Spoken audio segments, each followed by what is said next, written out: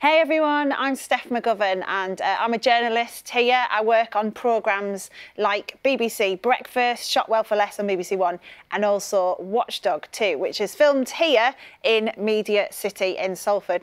So basically, I have two jobs here in the BBC. One is as a presenter, where you'll see me on telly delivering the news to you or talking about whatever it is that's going on in the world on different shows.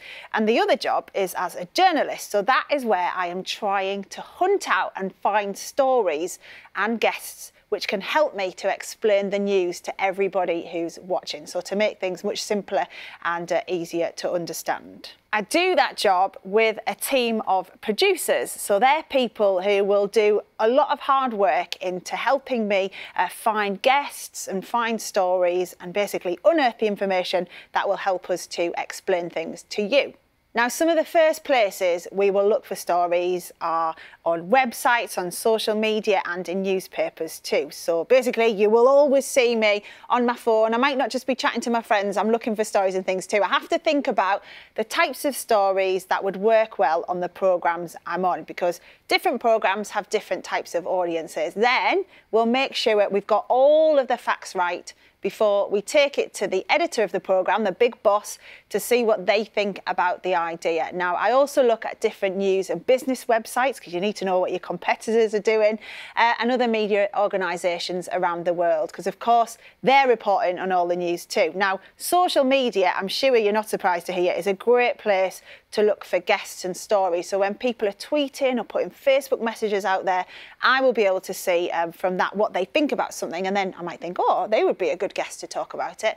Now, I follow lots of journalists and organisations on Twitter and Facebook, and also lots of, well, what we call normal people. So just people who are watching TV at home and commenting on things. They might be a person who's been a witness to something that's happened, and we will try and seek them out and talk to them too, to see what's trending and what can give us great ideas. It's really important when you do a job like mine to always be a journalist. Basically, it means being nosy, keeping your eyes and ears open all the time. So you might overhear something on the bus or in the supermarket checkout and think, hang on, that sounds interesting, there's something in that. Or it could be, you know, on your way to or from school or work, and that's how we get lots of ideas. If we want to run a story, we have to make sure our facts are correct. So we can't just put something on telly because someone's told us so-and-so, you know, some rumour. It has to be from the original source or with the people involved. So we'd never run something we don't know is true, and neither should you. The whole breakfast team are always on the lookout for interesting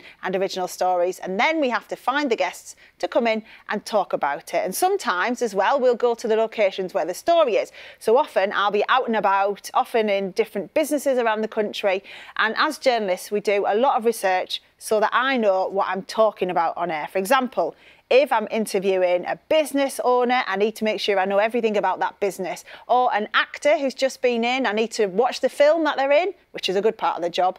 But my top research tip is find a different angle. The audience doesn't want to hear the same story again and again.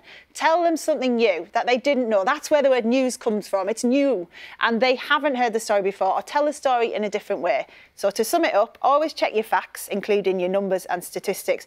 Don't take it for granted that what you've read on Twitter or wherever else online is true. Remember, you can find stories anywhere. It might be from just having a chat with your mum and dad at home.